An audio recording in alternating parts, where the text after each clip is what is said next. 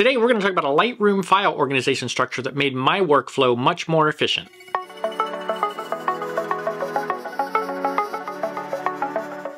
So like a lot of photographers, when I first started using Lightroom, I just sort of accepted the defaults. You'd get your year, get your month, and your day, and that's how the photo is imported in, and that's just the structure I continue to work with. And in the early days, it actually worked out pretty well. I didn't have a whole lot of photos. It was pretty easy to remember, yeah, I shot that earlier this year, or I shot it at the tail end of last year. So it wasn't hard to sort of do the mental math to figure out when did I shoot that and find it in my Lightroom catalog. Now, as a photographer, I have shot portraits and events and landscape photography, and I'm doing much more landscape photography than I used to, but my past files also include not just my landscape photography photos, but also a lot of client photos for portraits, headshots, and events. So while my Lightroom catalog was very well organized from the year, month, date perspective, me trying to do the mental math to remember when I shot something was much more difficult. And as all these photos continue to pile up and I continue to move more into landscape photography, a lot of times I'll get requests, have you photographed this metro park? Have you photographed this particular scene? And I sort of dreaded those requests because I know I'm going to have to dig back into my Lightroom catalog that spans multiple years and try to remember what year did I shoot that, and is this the best image I have of that place?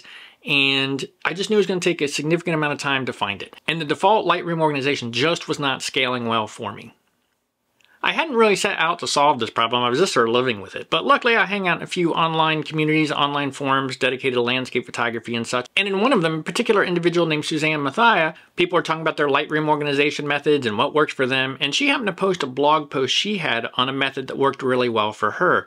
Now she's had lots of experience in landscape photography with a variety of images from the Southwest and lots of places she'd visited multiple times. So she sort of had the same similar organization problems I have been experiencing, but she'd found a solution that was working well for her. So I finally took the time to read the article, sort of study it, and sort of think about it in my head, and would this work for me? I started thinking about trips I'd taken, when I'd photographed, and started just sort of visualizing this layout in my head to see if I thought it would work. And I finally decided to give it a shot. I was going to experiment with the past 2 years worth of images or so and try this new organization method. Worst case, I could always fix it and move it back, or I could see if it really worked out well. Suzanne spoke very highly of this method, and I decided to give it a shot. That method, it's location-based organization. So the location-based organization method is pretty much exactly what it sounds. I just hadn't really thought of trying to organize my photos this way. I was just so accustomed to the Lightroom defaults of the year, month, day. But after looking at what I discovered is I could start with my high level. So for example, I tend to only travel domestically. I don't do a lot of international travel. So I have my top level being the state the photograph was taken in. So it could be Ohio, it could be Colorado, California, Arizona, and I start there. So that's my top level underneath this new organization system. Then below that, I will name the general region or area. And for example, my local area might say Hocking Hills, or if I was in California visiting Death Valley, I might have the next subfolder would be Death Valley. And then beyond that, I would usually allocate it by month, because what I was trying to do is avoid that which day did I take the photo. So I would sort of categorize the trip by month. So if I visited Hocking Hills in May, that would be a Hocking Hills _ May, and then I would put the year on it, _ 2023, 2024, something like that. So for example, if someone was looking for a waterfall from Hocking Hills, I could easily go down to Ohio, Hocking Hills, and I could either look at all the folders under there, or maybe they were looking for a wintertime image, so I could look for a December, January, February image. But either way, it was super easy to go find my collection of images from particular areas and have just enough of a date type component to it that I could also narrow it down to what time of year that was taken in. So let's go into Lightroom and let's take a look. Now, like I said, I've used to photograph a lot of portraits, a lot of headshots, a lot of events. So as we go through my catalogs, you're going to see sort of a mixture of people pictures and landscape pictures. These days, I predominantly only shoot landscapes. I shoot a few portraits and headshots here for old clients, but for the most part, I'm doing primarily landscape photography. But as we bounce through here, if you see something that's a person and you're like, well, why does he have that? It's just sort of a throwback to the past and some of the work I still do between landscape photography trips. So let's dive into Lightroom and take a look.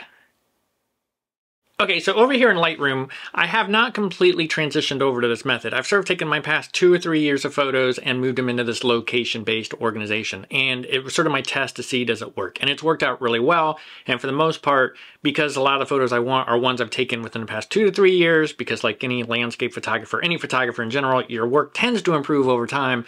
So if someone was looking for a photo, it's probably gonna be something in that more recent time period. With that said, I have plans to go back through and do this with all of my landscape photos and pull them into this location-based organization setup, because you never know, sometimes I might have a good composition and my editing skills have caught up to something I've captured. So I just sort of want to be able to reference those in order to do re-edits, maybe on some older images, to sort of bring them more in line with what I would consider a decent photo today. So we're going to dive in here. First thing I'm going to do is I'm going to show you sort of my overall organization that I have now. Like I said, it is a little bit of a mix, but I will be able to show off the location-based and how I think it works out really well for me. And again, I have portraits in here, headshots, events. So as we scroll through, I'll try to focus in on landscape photography photos, but we're going to see some people. It's just, this is how it's going to work. So let's dive in here to Lightroom. And what I've got here is I sort of keep my Lightroom catalog, my files on 2 locations. I have some kept on my laptop. These are the ones that are more current, you know, within the past year or two. It depends on how much disk space I have. So right now I have 2022,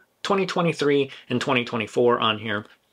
And these are sitting on my laptop. Now, I have an archive process where I move older files off to my NAS. I have a NAS that sits in my office, and I move the older ones off to over there. So I have 2014 to 2021 over there. So that's sort of how I'm organized. I've got them split across 2 places. My more frequently used ones are on my laptop. And then right here, so let's take a real quick look at the year, right? So we take a look at the year, and we dive in here, and you can see, and I've already moved a lot, that's why I've got a lot of empty folders here, but this is the typical Lightroom organization system. You've got 2023 sitting right up here, and then you come down, you've got the year, month, and day that you took the photo. So for example, if we come down here and we look at this 2023 0414, these are photos I took down in Hocking Hills, and I've not moved these yet over to my location-based section. Sometimes I still need to do, but this is how you would do it. And so right now, these would be difficult to find. These photos would be hard to find because they're tucked away in some year. And because this could have been 2022, 2021, it makes it very difficult to find. But that's the default Lightroom organization structure, and that's what these folders are for. They still contain a few landscape photos, as we saw, that I haven't yet moved, and then some portraits and such like that. The new system is organized underneath this landscape images here. Here's what we can talk about. So because I tend to be only within the United States, that's my top level folder starts with the state. If I was doing more travel to like Iceland or Norway or Greenland or other interesting places to go photograph outside the United States, I probably would have started my top level folder as a country or a world region. But instead, since I know I tend to be a domestic traveler, I started with the state. So as we can see here, let's collapse these real quick. Come in here. So I've got my Arizona photos, California, Colorado, Ohio, Pennsylvania, and West Virginia. That's my top level. So say I'm looking for some Arizona photos. So I can pop into my Arizona section, and I got Phoenix area photos when I was there in August of 2023. I've got Phoenix photos from when I was there in December of 2023, and Tucson photos from December of 2021. If I do something similar and go to, let's take a look at Ohio, because obviously I travel a lot around Ohio. Here we go with, I have my Ohio folder. And then underneath that, I have Glen Helen. That's a nature preserve from that trip. Didn't even put a date on this one. I probably should have, but I've really only gone once. But if I could rename this to add the date, I think it would have been November 2023.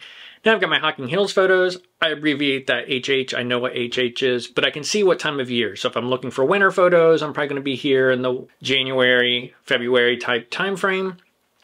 And then I've got photos up by Lake Erie, up in northern Ohio. I've got some of the metro parks that are close by to me. So now I can sort of jump in and find what I'm looking for by just knowing location. So where this is super, super handy is I recently had a print client come to me and say, do you have any pictures of metro parks in the area? So because of my new system, I was easily able to go, sure, let me go and I'll curate a gallery for you so you can choose something. So I was able to come in here, go to my Ohio folder.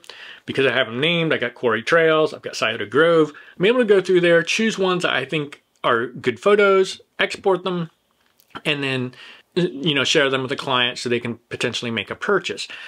Before, if I had those done by year, month, day, it would have taken me probably hours to find my Metro Park photos.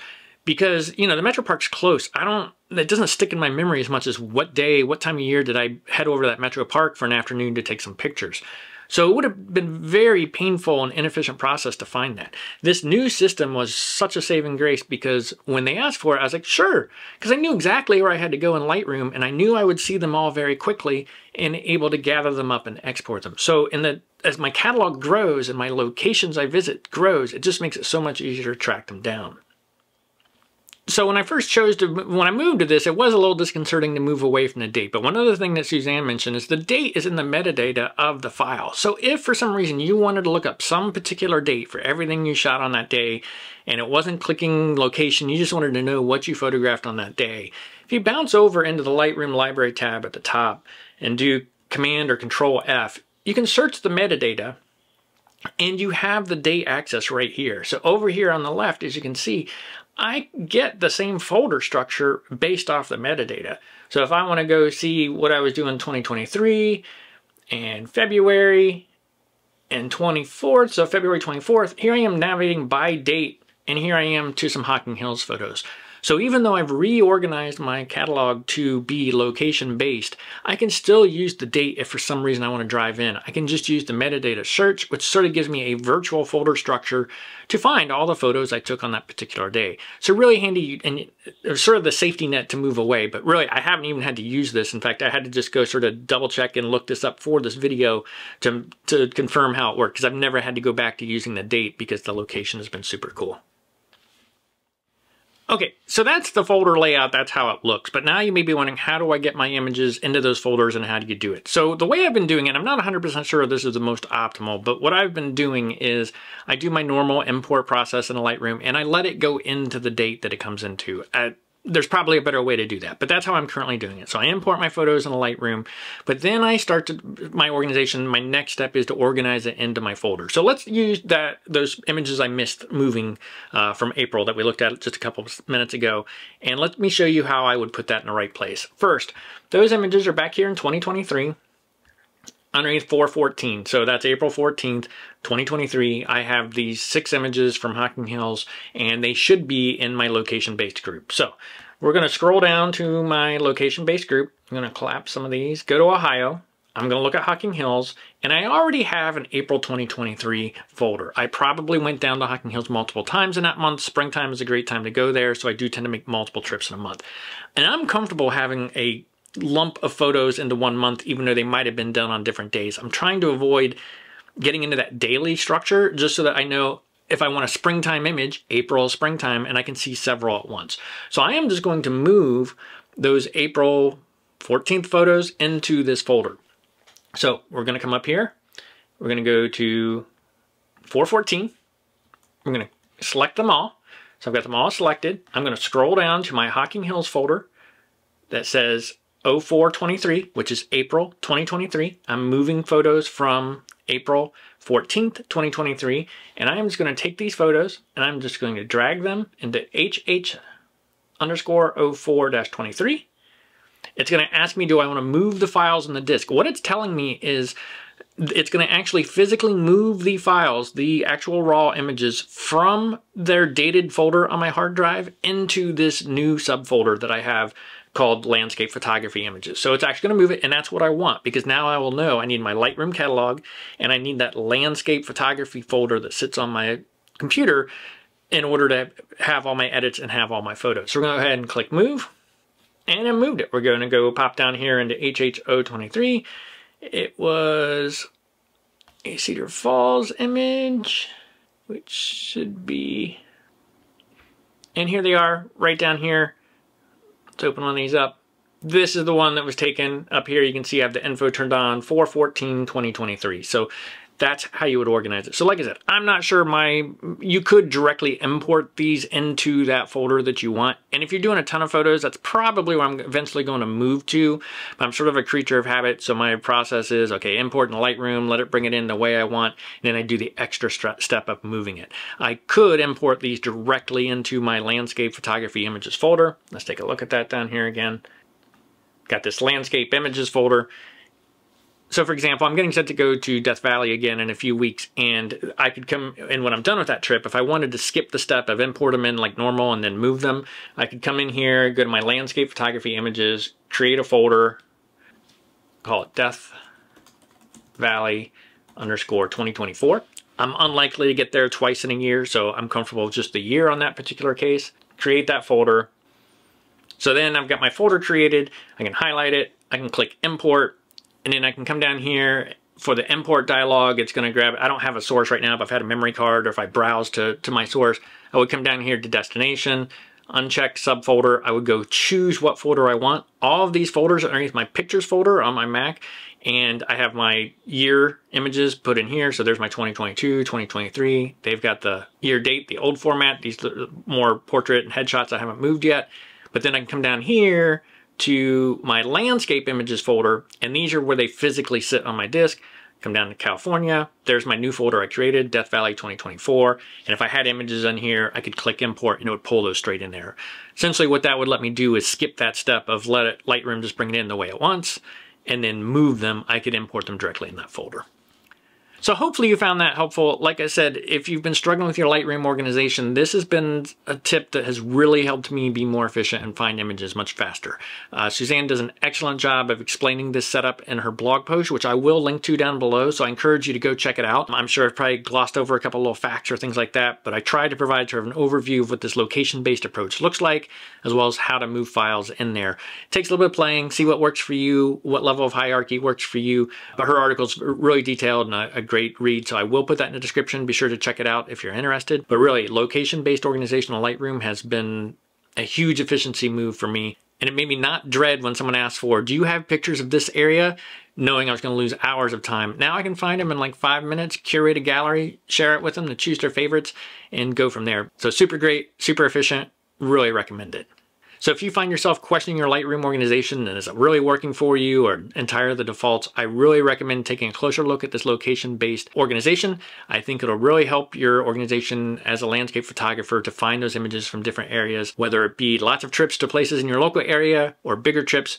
Just the efficiency of finding things is really a huge improvement. So if you found this video helpful, be sure to hit that like button. And if you want to see future landscape photography content from me, including tips, tricks, behind the scenes, mini gear reviews, be sure to hit that subscribe button. And thank you for watching.